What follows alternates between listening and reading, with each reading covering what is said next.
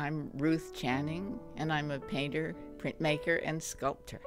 I make prints because I find I can express content with that medium that I can't do in any other medium. Drawing and painting don't seem to lead to the same kind of result. I find prints have a transformative quality. It seems to be a way to channel your unconscious or your subconscious, your dream content.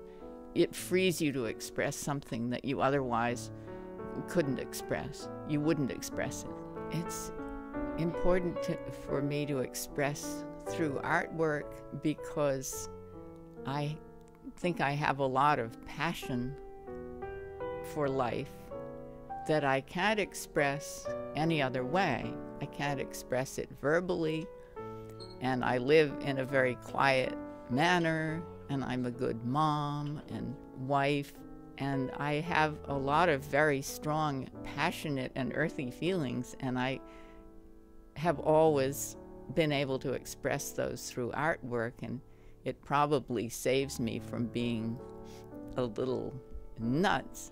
And especially Faunette, the idea that I can live an alternate secret life through this little creature makes me very happy when I do it.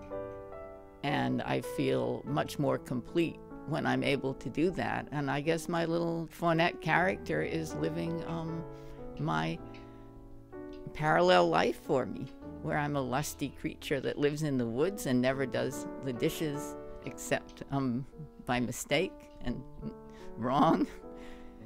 I think that's the motivation behind my work as well as I can understand it.